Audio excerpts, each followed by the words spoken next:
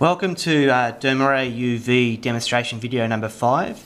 This is an overview of the hardware test and some of the core features of the Dermaray UV. To turn Dermaray UV on, hold the center button down for 3 seconds. Press it again from the idle screen to enter programming. Scroll down to 4 for the system tools, and then scroll to number 13, which is hardware test. There's 2 options. There's base test, which just performs the test once. There's the long time test that performs a test in a loop over and over again until the battery goes flat. We just go through the base test once, and we test the main features such as the backlight on the LCD. This is being cycled on and off.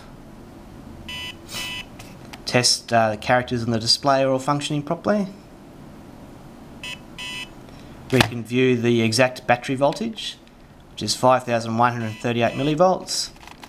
We can turn the ultraviolet lamp on and off. Notice there's an instant on, there's no flickering or warm-up required.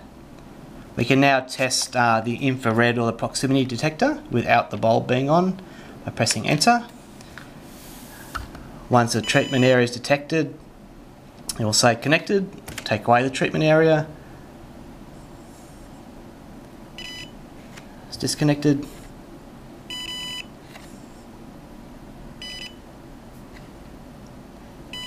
So that confirms the proximity detection is working. We continue by pressing the right button.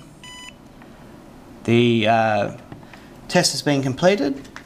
At the end of the base test, we need to perform a hardware reset, which is performed by turning the lamp to its side, sliding the comb out a small way.